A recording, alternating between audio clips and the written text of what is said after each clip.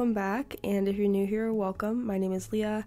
I make art videos and I post a lot of YouTube shorts, so you know, this is kind of new territory for me to be doing a long video, but today I'm just going to be doing a little review of some products that were sent to me from EtchrLab. I'm not 100% sure what they go by, but these are watercolors, and then I also got sent a watercolor sketchbook. I have reviewed lots of products from Etchr before, and they're just honestly the nicest company. I love this little paper that they included in the set that says, "We believe art has the power to make this world a better place," and then there's just a little note, and the packaging was just, it felt very kind of luxury on these. These are like I don't know if they're student or professional grade, but they are on the lower end of like a price range, so they're definitely really affordable for what you get.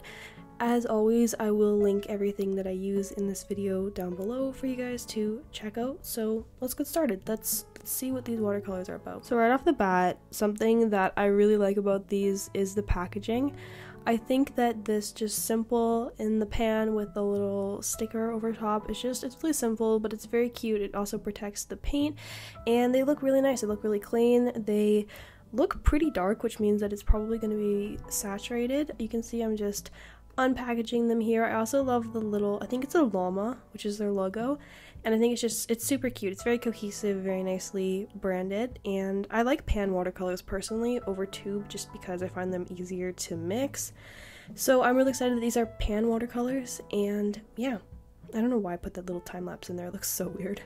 The only downside to these is that I would say when you first get them, you have so much wrappers and it's kind of like a bit of a waste, and it takes a while to kind of like unpackage them. But other than that, I was really excited to start out. You can see all the colors while they're not wet, like while you haven't used them. They do look kind of the same, but let's start painting. So I just wanted to say that I'm painting some loose watercolor florals with these, but this is only my third time painting them, so I'm not qualified to give you guys like a tutorial or anything, so hopefully you can just enjoy and follow along.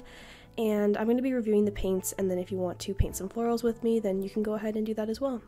So I mixed up this kind of like purpley maroon color, and I was really impressed. Honestly, they're really saturated and the pigment was really nice. These don't feel cheap, they don't feel chalky whatsoever, so very pleasantly surprised. And then the watercolor paper was also just kind of a dream to work on, and I'm not saying this because they just sent them to me. I genuinely do love these products. I think the only downside of this paper is that it kind of does pill a little bit, which means that the fibers kind of like come up and they kind of like ball up, but honestly, you kind of expect that with all watercolor paper, and this one is, I'm assuming it's cold pressed because it's quite textured, so I mean, look at this orange, look how vivid these colors are. I was just very pleasantly surprised. Because these aren't extremely like high-end or expensive watercolors, I was not expecting them to be extremely vivid and vibrant, and I was just very pleasantly surprised. In terms of blending, you can see here I'm doing like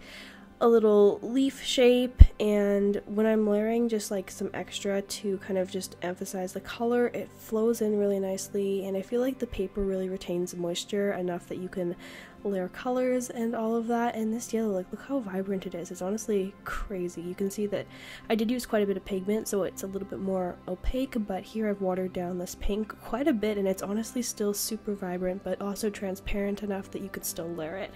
I definitely think that watercolors like this are probably better suited for painting as opposed to lettering and calligraphy, which is what I typically do, just because of the colors and the nature of the pigment. It's very pigment based as opposed to ink based. I think ink works a lot better if you're doing lettering or calligraphy, but for this type of painting, I mean, I was just really pleasantly surprised, which I cannot talk, with how nice these watercolors went on, how nice they layered, and just how nice they blended and flowed together.